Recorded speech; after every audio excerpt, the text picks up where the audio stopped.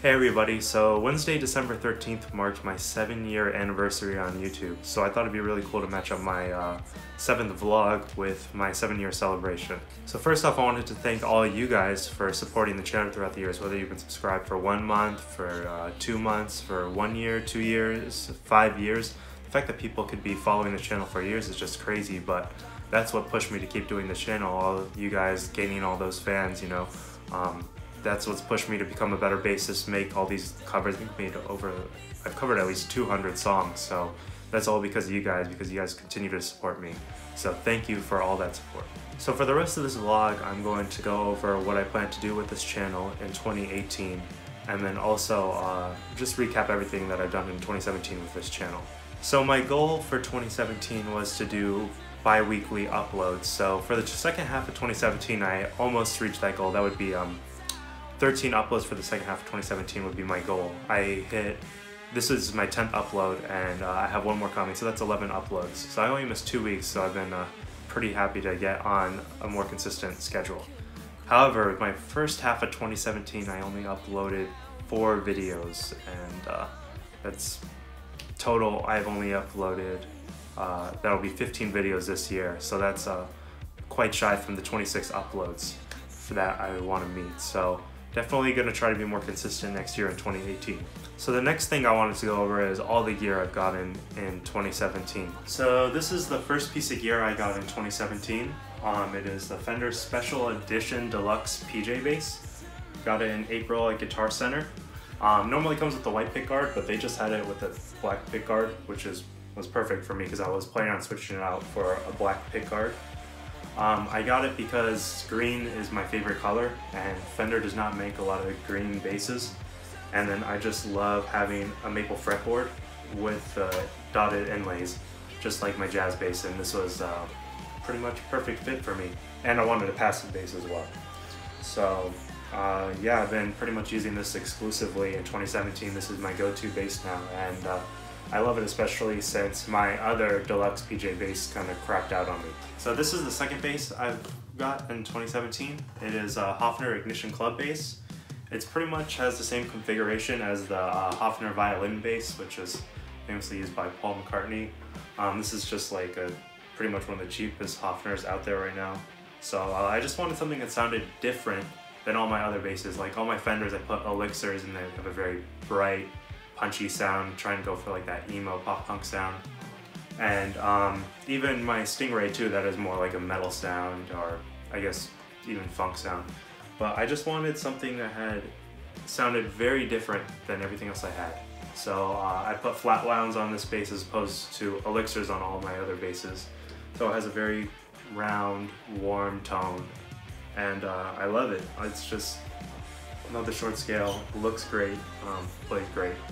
So hopefully I'll get to use it in more covers this year, since it is a gem, and it was from my friends, so shout out to them. It's just an awesome birthday present from them. So I got 4 new pedals this year. The first one I got is the Badstone Phaser by Electro Harmonics.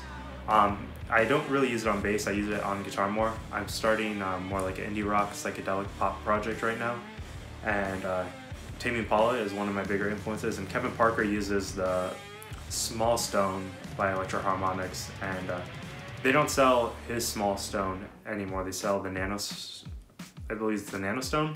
But anyways, I like the Badstone more, so I ended up getting this, and it was only 70 bucks for a phaser, so definitely worth it. So the next pedal I got is the Way Huge Conquistador. It was actually a gift from my dad. I believe these run for about 150 bucks.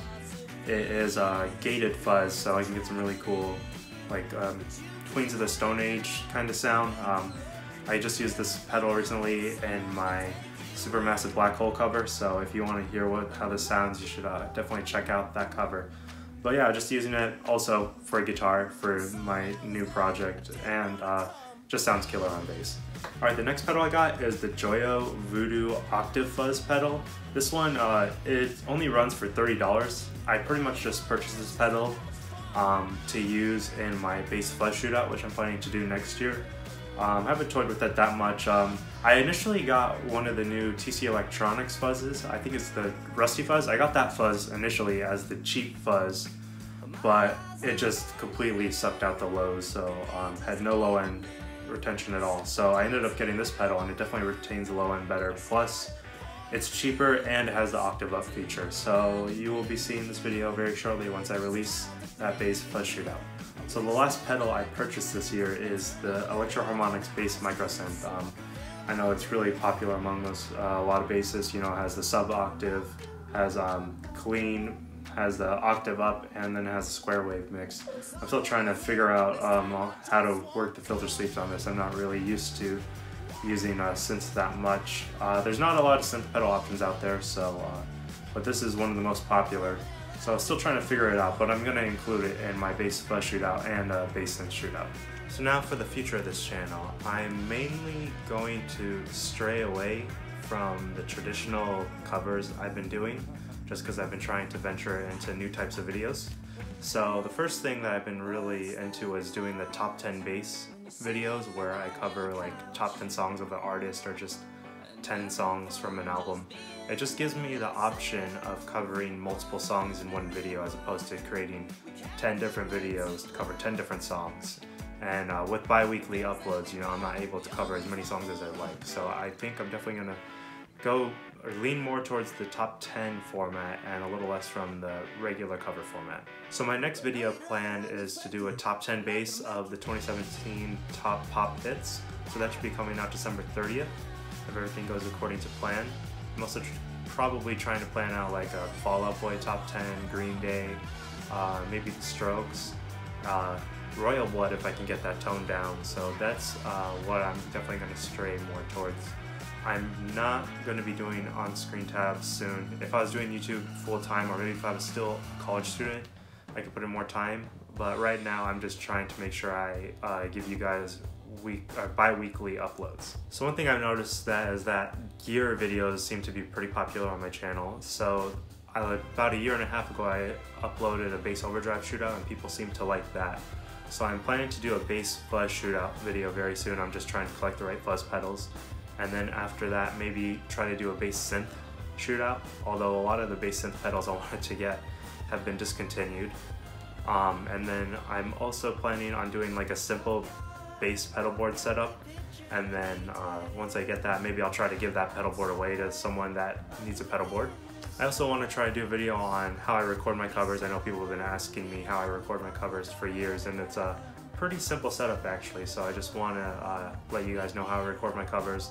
And then hopefully we'll see some more collaboration videos throughout 2018. So that's pretty much everything I have planned for 2018 and my quick recap of 2017. So if you have any comments on how I did in 2017 or any suggestions for the videos I make in 2018, please let me know down in the YouTube comments. Alright, thank you.